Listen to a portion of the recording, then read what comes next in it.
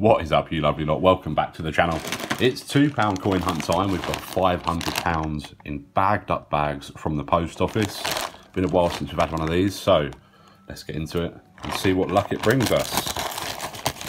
In general, we do prefer the bagged up bags, but you never know what could be in here. It could be somebody cashing in a whole collection or anything. You never know, you never know.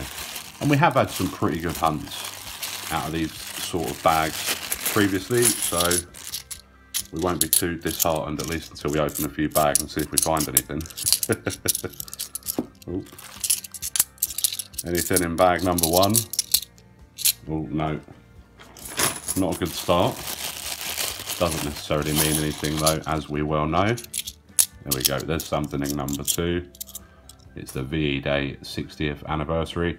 Really common one, that one though, but at least it's something. We will, of course, go through and double check all of these coins after the hunt. Wow, look at the state of that. What has happened there? That's been taken out and put back in and beaten up and God knows. Wow. Not really what we want to be finding.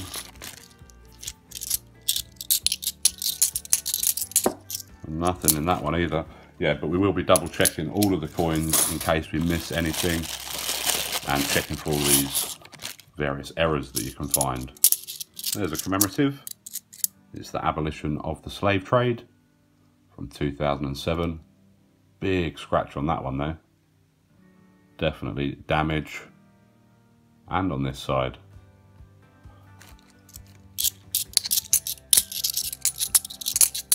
We do have some, oh, there's the gunpowder plot.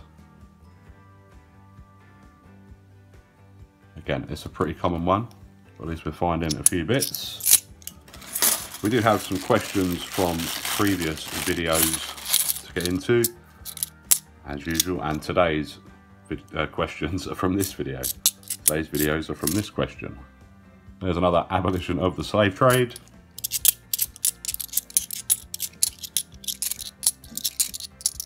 This will be something. Shakespeare tragedies. We'll check that edge inscription. What a piece of work is a man. So that's the correct one. And we will put this down in the keepers section. They are still going for a bit more than face value. It is a bit of an ongoing debate whether they are worth keeping or not. But yeah, I'll let you decide for yourself. There's another gunpowder plot. And we have another Jodie Clark portrait here. So what will this be?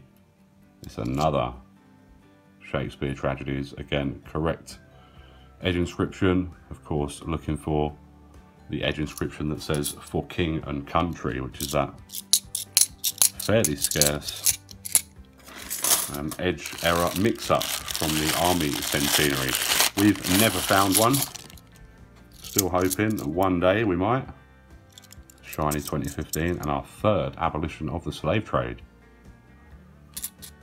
So comments from the questions.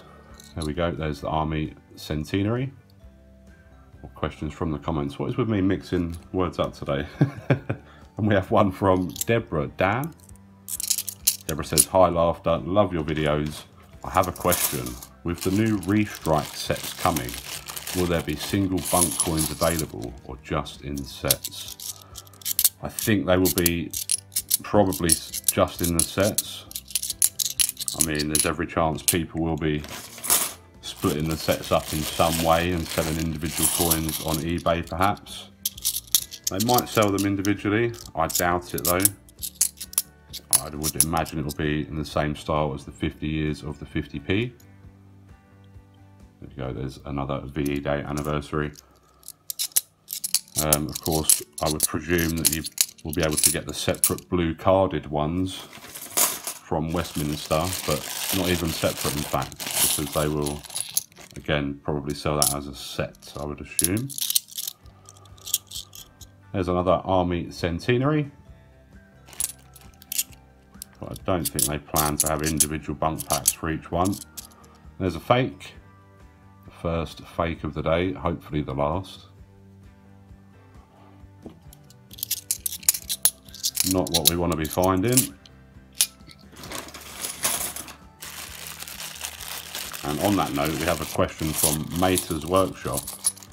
Great finds today. How are so many fake coins able to slip through the cracks at the bank?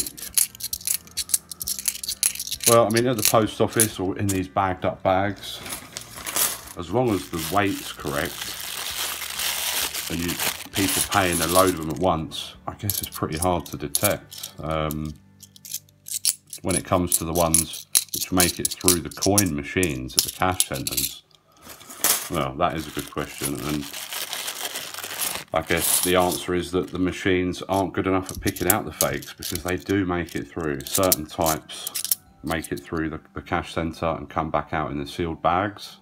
There's another Army Centenary. And another one.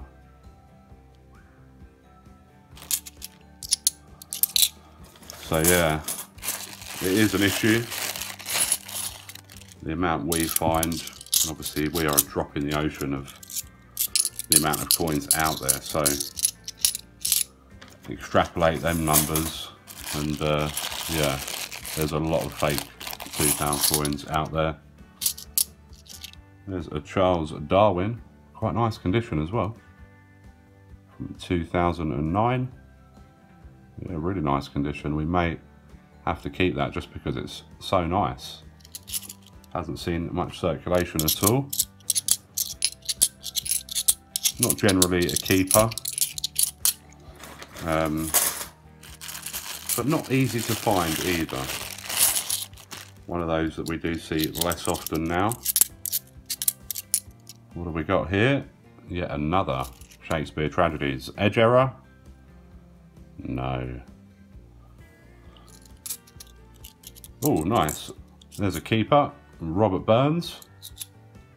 One of those just above face value, not worth a fortune, but worth keeping in my opinion.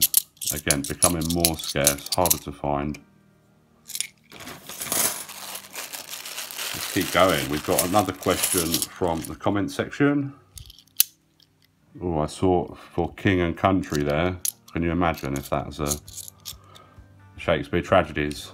Oh, it's not. Shame. Another Army Centenary. There's another gunpowder plot as well. Finding a lot of the same coins here. That's 3 gunpowder plots, 3 abolition of the slave trade, 5 Army Centenary, 2 VE Day, and 3 tragedies.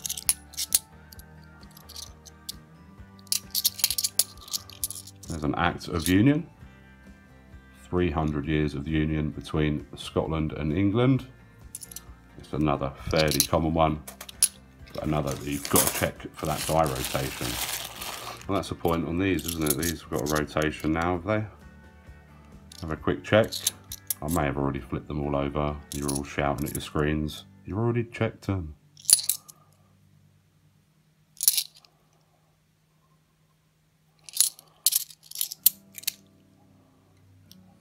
I'll double check them all anyway afterwards. Right, let's carry on going. We've got a question from Captain, there's another one there, another Army Centenary. Question from Captain Coinman. Great hunt. My question is, I hear a lot of coin tubers say that the UK definitive shield design is due a facelift. So if you had to say on design, what would you put on them and why? Is this related to the whole series or just the 50p? I mean, the shield, in the grand scheme of things, hasn't been around for long at all. So, there's the Shakespeare histories. So I personally don't see it getting changed anytime soon. I may well be wrong. Oh, nice. Another couple of different commemoratives. There's the Rugby World Cup from 1999. And we've got DNA double helix as well, one of my favourite designs. Again, a fairly common one.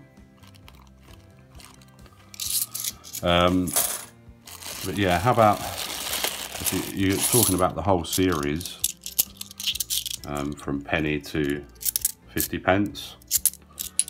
How about some British wildlife? That'd be good. But I don't really necessarily see it changing anytime soon. If you're just talking about the 50p, let's just get another iteration of Britannia. Let's get a Britannia hunting through some coins.